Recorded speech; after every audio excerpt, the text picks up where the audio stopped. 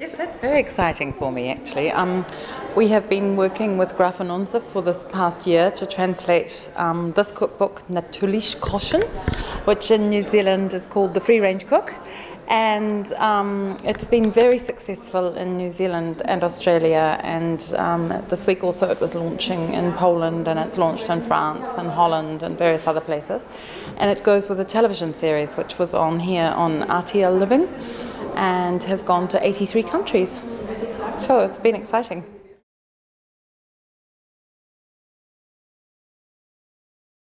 I think I'm interested in making or helping people to feel confident. So I will make a recipe as simple as I can and demystify it or explain to people why it works in a way, because often when you don't know, it's a bit like learning to ride a bike. You know, if you have never ridden a bike before, then you don't know that how to get from one side of town to the other. And if you have never cooked before, you don't know what is going to happen. And when you write a recipe, I feel my job is to make it from the set of ingredients to the finished dish as the easiest roadmap possible so that you don't get lost and you don't fail. Because when you fail, you don't think, well, that's a lousy cookbook. You feel personally that you've failed and you lose confidence. So I sort of figure my job is if I can encourage people to cook and they can be confident about cooking, it's such an easy way to have a good life, because you just have a really nice life around the table, and you know, you can have a very tough job, but you can always come home and make this little time every day to have a special space around the table. I think there's a lot of commonality between Germany and New Zealand, not just from the point of view of the kitchen, but in the point of view of everybody has such busy lives, and so it's very easy to say, I haven't got time to cook. And this is the same in New Zealand. You would think maybe not, because there seem to be not so many people and it seems more sort of laid back. But it's, I think, the same for everywhere in the Western world now. People are under so much pressure. And I suppose in my own life as a busy working mother, I wanted to turn it on its head and say, okay, this can be your half an hour a day that's your time, and it's not about being a chef where you're having to do performance food. It's about home, and it's about home cooking is about being resourceful and about feeling, you know, that you're nourishing and caring and kind of sharing with your family and friends around the table. So you can be helping your kids with their homework, and you can be having a glass of wine, and you're not having to do anything tricky when you're cooking at home. It's often you're chopping something up or simmering something, or something's in the oven. You know, it doesn't require your full attention. So I think that it's the same in Germany, and everybody is wanting a simpler life.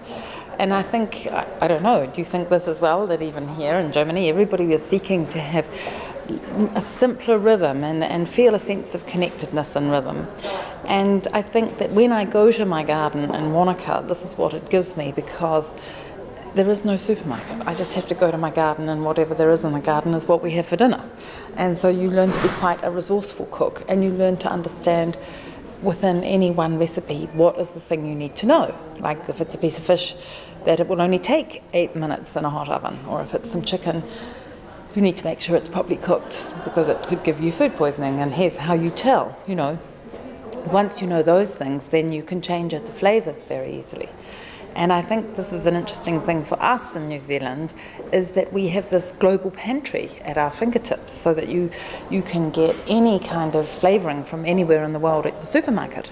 And this makes it very interesting, because, you know, I can go to the supermarket and I can get pomegranate molasses, and I can get wasabi, and I can get balsamic glaze, and I can get saffron, and I can get Israeli couscous.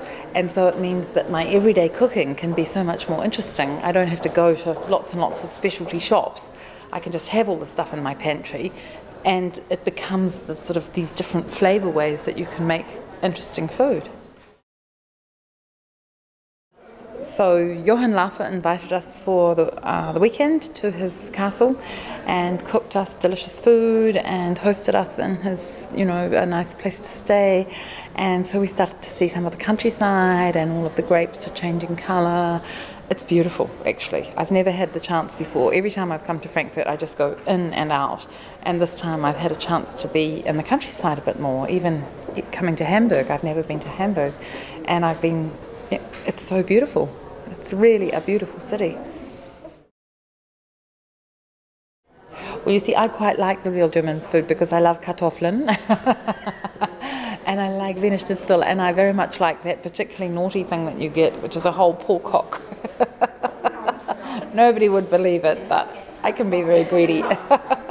And I had this raspberry torte. I went to a marvellous hairdresser in Frankfurt. I can't remember his name, but he had this very quirky individual shop, and you know, he bought me a lovely cup of tea and this beautiful raspberry cake that was just delighted. You know, normally I don't eat many sweets, and it was 11 o'clock in the morning, and I thought, I'm not going to eat that, and then I thought I'd just have a taste, and it was so good. You have an amazing pastry kitchen here. Yeah, sure. And bread, but I'm trying not to eat bread.